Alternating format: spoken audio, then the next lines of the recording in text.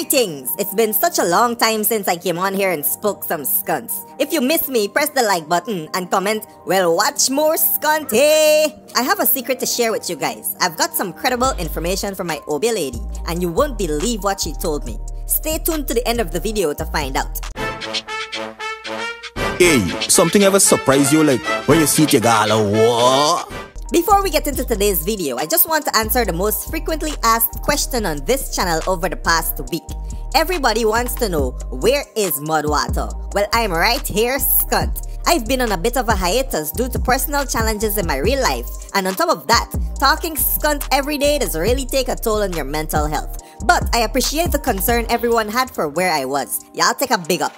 So, it seems like elections are still ongoing, with the Court of Appeal set to rule on the latest legal challenge on Thursday. The Caribbean Court of Justice subtly told us to carry skunt by announcing that they will be going on a vacation for 2 months. Our Court of Appeal is set to rule on Thursday, Friday is a holiday, and they close on Monday. That cannot be a coincidence. What do you think? I think Granger should have spared us all this embarrassment and Reiki skunt ever since that no confidence motion was carried. Now his legacy is completely obliterated, with Google calling him the rigging president.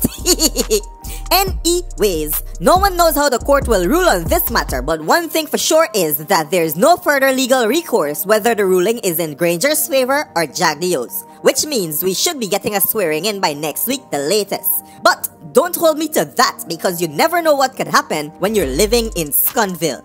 Moving on, what's up with all these fires? According to the memo I received, the Slow Fire More Fire campaign was supposed to start after GCOM makes the declaration. Like, ayo, hurry skunt! I just want to take a quick moment to shout out our Uncut News sponsors, Triple B's Enterprise Cellular Plus and BM Soat Auto Sales. Look them up on Facebook and give them a follow. And now, for the secret. I know what killed Owen Arthur. Take a look at this video. Owen Arthur on March 6th, laughing off the attempts by the de facto Minister of Foreign Affairs to take away his accreditation and that of the others who were invited to observe the electoral process in Guyana. It had become clear that an attempt was being made to rig the elections, and Owen Arthur, who headed the Commonwealth Observer Mission, had begun to speak out against it. When Karen Cummings attempted to lecture him and the other observers, Owen Arthur would have none of it. I speak on behalf of the Commonwealth, the largest concentration of people in the world. Yes. And I am not going to have, not me, the Commonwealth disrespected by a threat to take away the registration of the Commonwealth. I will speak to the Commonwealth. I'm going for it. I'm going to speak to the Commonwealth Secretary General shortly. She's ready to speak to me. And I have a duty to her to report accurately. And I cannot now avoid speaking accurately. I agree. So that if you apologize, because I'm against it, not. Then you take it away, but give you back. That's right. Because good people have never did smear. Once outside the Ashmans building in Georgetown, he again expressed his displeasure at what was happening. I laugh. Yes. Because the minister did not accredit me. GCOM did? No, GCOM did.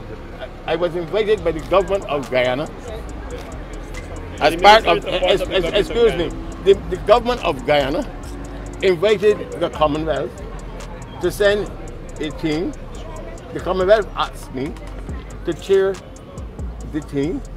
I have been duly accredited by a government, and therefore I am not going out to comment on whether somebody threatened to stop what they did not create.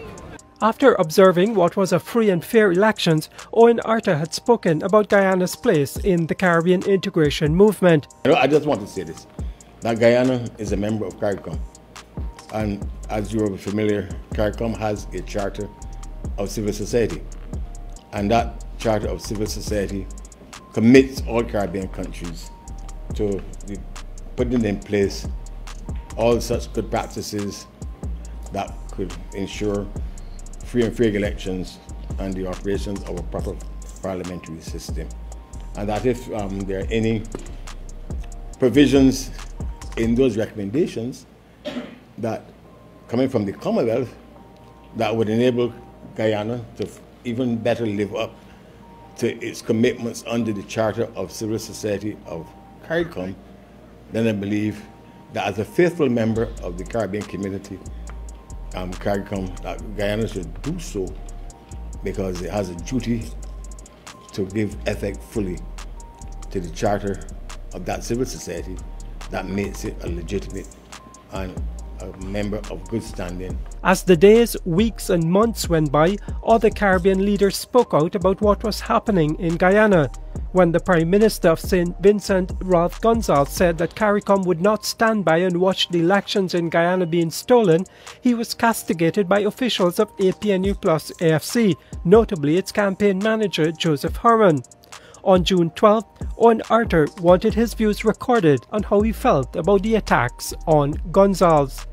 The vitriolic attack on other leaders is really, in a way, putting Guyana in a condition where it appears to have itself being led by people who are of order. Mr. Harmon cannot be allowed to indulge his appetite to be attacking leaders if there is an issue at the level of leaders between leaders of the Caribbean and Guyana.